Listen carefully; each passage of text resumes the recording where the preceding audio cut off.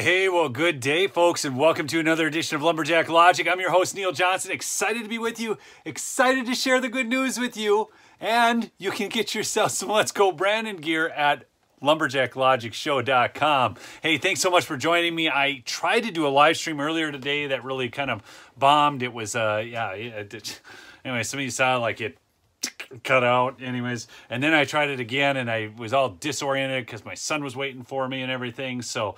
Anyhow, I'm going to get this out. I've got a really, I was feeling, I'll be honest, I was feeling a little down, okay? A little down, not joking you at all. I went to the mall the other day with my kids, and I've got some stories here that really kind of lifted me up. One that's really kind of, it's kind of negative, okay? Hey, good to see you on, Collie. Jason from Arizona, good to see you on. Smash that like button. Chat it up with where you are from, please. And we'll get right into this here. I'm just trying to fix something on my computer. But so I've got some great, well, here, let me just I got to put a little perspective on this for you. But I've got stuff you're not even going to believe on Fauci and the FBI and so on. Fauci. I'm sorry, Fauci from Matamidi. I almost bought a house in Matamidi, Shift Kicker. And I Loves Chickens. Good to see you on. Good to see all you folks on, okay? Navajo Nation, good to see you on. Rich history there. So, anyways, I've got your comments coming up here too, so I can highlight comments now here on this stream and whatnot. So, I'm sorry, I let that slip. It's Dr. Fauci. It's Dr. Fauci, Fred. Come on, let's not say this wrong, okay? I mean, he's with the government, our highest paid civil servant. He's a servant getting paid almost $500,000 a year. I can't help it. Anyways, Idaho, where I like to go elk hunting. Anyway, so, no, I've got this crazy story on this guy. You're not going to, I don't know. You are going to believe it, but it's hard to believe. I don't know how you want to say this. I've got an amazing story, something with the FBI. I got something funny I watched here that I got to just share with you. I've got a little piece on some histrionics around J6. It's a chock full report, but hey, mypillow.com, promo code Lumberjack will save you up to 66%. Get you buy one, get one on those Giza sheets. Oh, I'm telling you, they are the best sheets you'll ever own. I kid you not. They're phenomenal. Phenomenal. I never knew sheets could be so good. Anyways, so check this. Get our money back. Okay, so here's the thing. I went to the mall the other day. This is my little intro segue here, but I went to the mall and I was so down. I was down in the dumps because here's the thing. We stopped by Barnes & Noble, okay? We stopped in at some other places. And, you know, I live off the grid, folks. Off the grid. I love it off the grid, okay? But when I walked into that bookstore and saw what was in the young adult section and what they're trying to sell the kids today, and you wonder why we're going backwards, I was like, holy cow, we are just, I like to do stories about winning, but I was feeling like, wow, we are seriously losing the culture war. This is going downhill fast, okay? And I don't know how many of you have spent a little time in a bookstore lately and looked in the young adult section, but what they are trying to pawn off on our children is absolutely horrendous crap. I kid you not. You've got to go check it out. Just, you know, and then it was just in general, you know, seeing different things. And I was in Duluth, Minnesota, and Duluth is a wokester city in northern Minnesota. It's sad. It's sad, okay? But anyhow, I was very down, and just seeing some of the advertising and different things, and I'm just like, wow, our country is really on a bad path. Now I can find other wins in terms of freedom and everything, but this culture war, don't ever kid yourself. It is very important. Now they use it to divide us, but if you can take society down like that through the culture, you go look back and yeah, it's pretty bad. So anyways, I want to get into this news though. Smash the like if you would for me, please. And do support the sponsors. They support the show, and all those links are below in the description. So here we go. I'm going to get right into Fauci. Out of Blaze Media. Fauci's NIAID spent more than $205,000 criking dollars to give monkeys transgender hormones. Did you guys catch that? $205,000 to give monkeys these things. Yes. Okay, the government agency led by White House Chief Medical Advisor Dr. Anthony Fauci paid scientists to give monkeys these hormones. Fauci is the director of NIAI, or National Institute of Allergy and Infectious Diseases, a sub-agency of the NIH. In December 2021, his agency approved a $205,562 grant for fiscal year 2022 to Scripps Research for a study to determine why transgender women have high rates of HIV. The Washington Free Beacon first reported. The study uses, is this guy like the worst or what? This wasting our money, that's our money. The study uses animal experiments, researchers. So here he was. Remember it was the Beagles thing? And now he's on monkeys. There's nothing he won't do to screw up nature. What a nut job. Whether female hormones make the immune system more vulnerable to HIV infection, according to NIH. This is real. Real stuff. He's doing this. What a nitwit. Anyhow, I'm sure it was some buddies of his, okay? Now, listen to this. Out of the Federalist. This is nuts, okay? Disgraced FBI number 2, Andrew McCabe. Hasn't this guy just been completely discredited? But he has now called for feds to treat mainstream, quote-unquote mainstream conservatives. Is that like the rhinos? Is that what that is? But now even the rhinos are going to get the treatment apparently, because disgraced FBI number 2, Andrew McCabe, calls for feds to treat mainstream conservatives like domestic terrorists. Yes, I kid you not. Have you ever wondered what disgraced former deputy FBI directors do after they try to stage a coup and lying under oath? You guys do realize this is the same guy that lied under oath. Apparently, they give talks about protecting democracy. Yes, at top-rated institutions of higher learning. Indeed, this last Thursday at the University of Chicago, they invited former deputy FBI director Andy McCabe, you know, the liar, under oath, okay, to join a panel of partisans to discuss the January 6th insurrection. Okay, McCabe was fired as the deputy FBI director for leaking sensitive information about an investigation into the Clinton Foundation and then lying about it under oath. Oh, he's credible. He's good.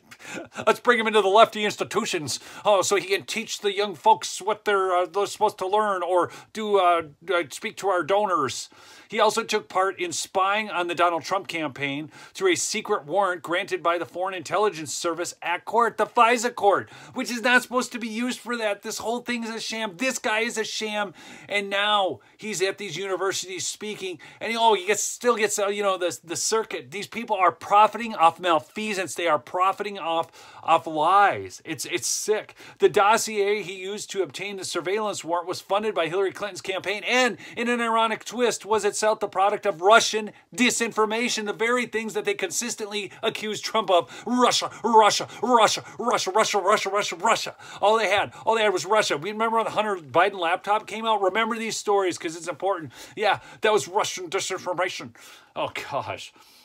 Of course, neither the University of Chicago nor McCabe acknowledged the irony in him discussing the integrity of democracy. And it's not even democracy. We are a republic. Let's get that right. Chat it up with where you're from and smash that like if you would, please. Let's get this out. All right. In fact, what McCabe said at the University of Chicago event on January 6, 2022 is even more shocking than his invitation to speak in the first place. Below are 4 of the most appalling assertions and policy proposals McCabe made at the public event. 1. Conservatives are in the same category as Islamic terrorists. I kid you not, he says this. McCabe likened conservatives to members of the Islamic Caliphate. I can tell you from my perspective of spending a lot of time focused on the radicalization of international terrorists and Islamic extremists and extremists of all stripes, is that this group, that's so funny that he would say that. What about the people burning down the cities, Andy? Andy, buddy. Hey, Jackie from Montana, good to see you on. Montana is where I got my elk last year. So, anyways, McCabe went on to describe the rise of the Islamic Caliphate. This guy's an idiot. Anyways, 2, Parents at school board meetings pose a threat to national security. Oh, yes, those parents worried about Johnny and Jill. Oh, they are a threat to national security. Oh, God. This guy was number 2 at the FBI, people. Number 2. A guy with this kind of whack political ideology. That's what we've got in these positions when they're supposed to be absolute law is supposed to be blind. Okay? McCabe wants more surveillance of mainstream conservatives. That's right. I'm fairly confident, McCabe said, that the FBI and other agencies have reallocated resources and repositioned some of their counterterrorism focus to increase their focus on right-wing conservatism and extremism and domestic violent extremists. And I think that's obviously a good idea. Now, I just want you to know here, as Andy McCabe, that I don't think we should investigate Antifa or these other clown show organizations, BLM and stuff, that are burning down cities. No, those are good people. Good people, I tell ya. Oh, my gosh. But McCabe wants more. McCabe asserted that the U.S. Department of Homeland Security and FBI need to stop merely focusing on the fringes in order to catch this threat of the right. Are you going to catch this threat if you focus only on the traditional right-wing extremists? Those groups that we know about, quote-unquote, fringes of the right-wing movement, asked McCabe. And I think the answer to that is no. You got to go after them all, folks. Oh, I'm so glad he is out of there. McCabe believes no one is above the law. McCabe believes no one is above the law. Isn't that interesting? From the guy who lies under oath. Please smash that like if you would. Keep chatting. You guys are great. Anyways, this is McCabe believes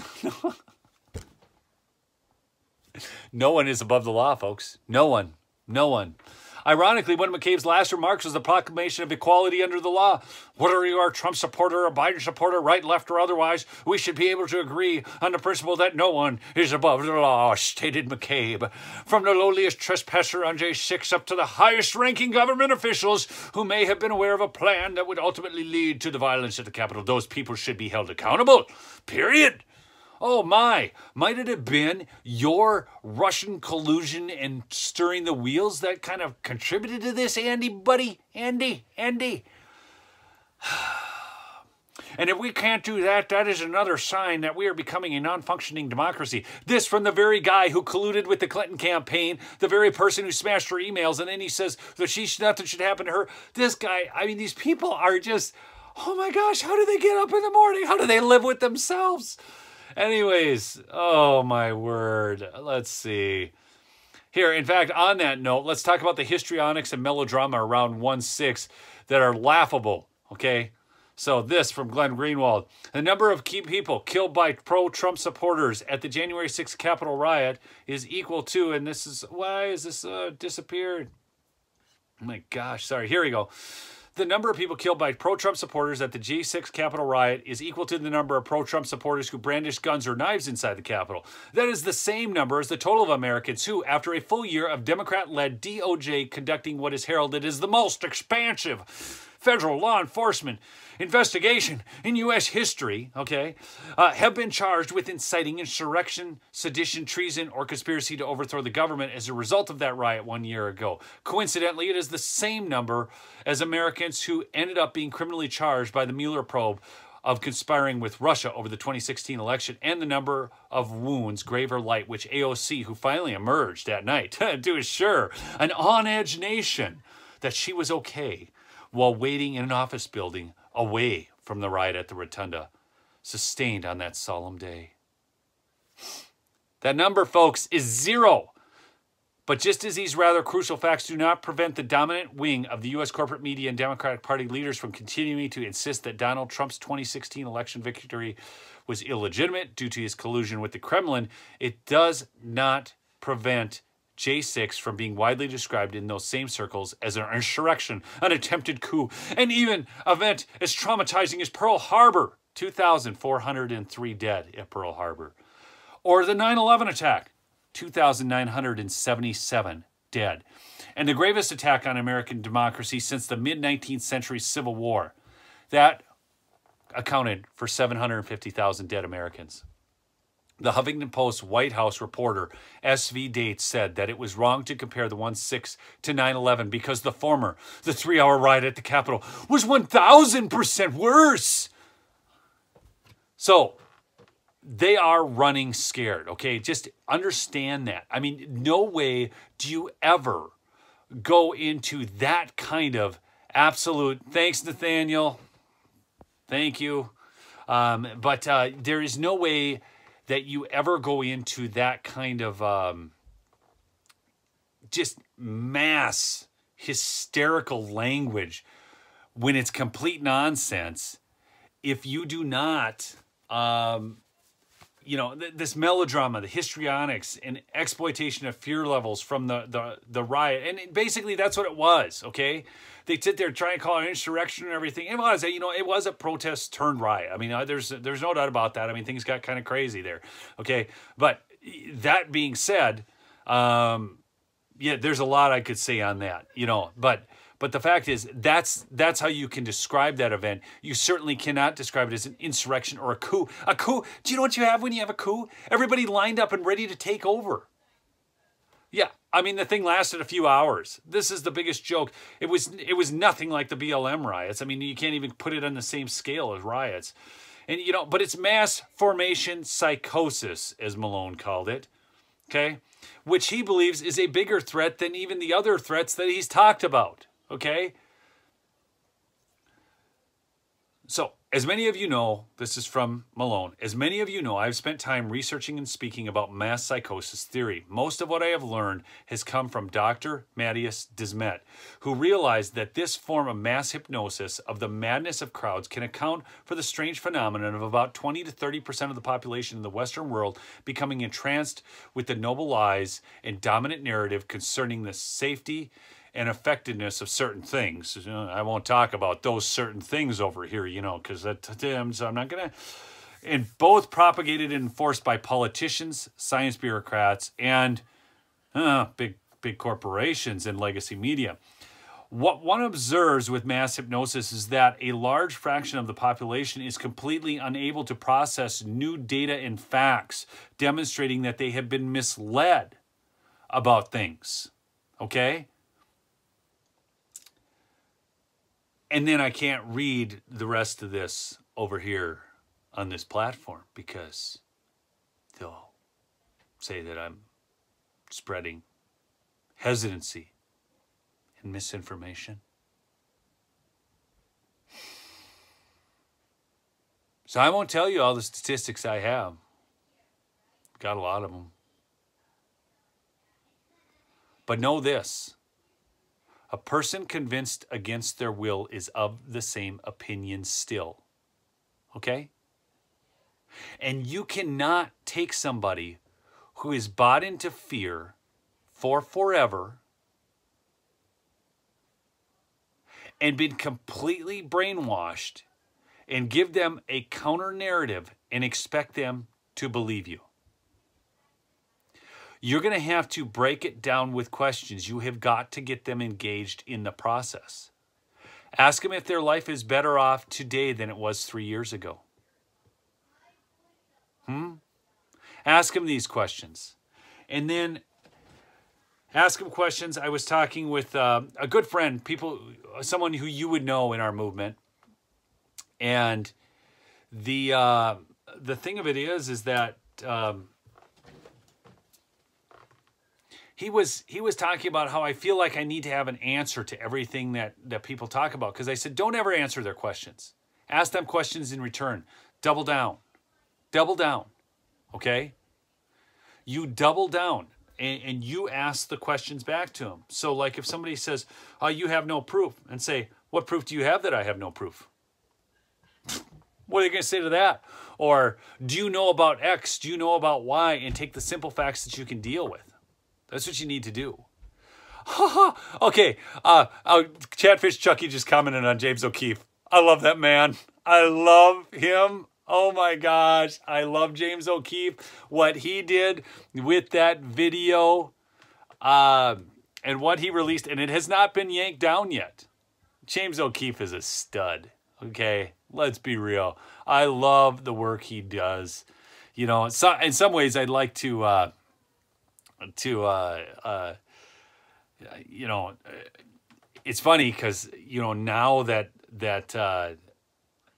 it would be harder for me to do that kind of investigative thing because your face gets, attached to it. Actually, so Jack was saying Getter doesn't censor.